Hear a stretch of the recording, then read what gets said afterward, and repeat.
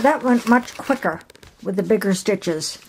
But I do have one goof here, right in here. That seam got really wide. So what I found was I had to follow this seam as long as I was in these strips. And then once I was in the white, I would put the little marker down and follow it.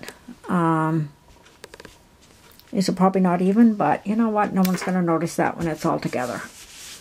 So that's cool. The bigger stitches made it go quicker, and certainly having this makes it go a lot easier. So always learning new stuff. There is so many things to the sewing machine that I don't know yet. So it's fun to learn new things. Now I'll do the cross stitching, and I'll have another block done.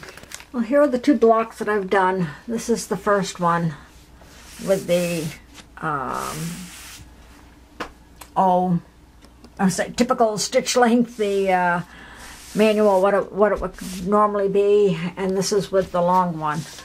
And I don't think it's as puckered, but I also think it probably shows up on the colors a little bit more.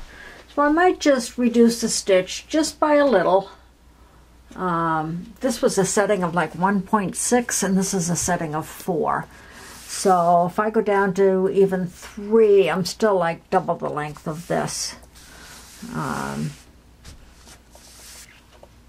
Got one square that isn't quite the same as the others, but it was a whole lot easier doing it that way. Now with that little foot that sticks out to go along my seams. That was pretty awesome. So we're getting there. And try one more. Okay, I've got the top row done, and of course that one down there. The bigger stitches definitely made it less puckered, so I hope this one doesn't stand out too much against all the other ones.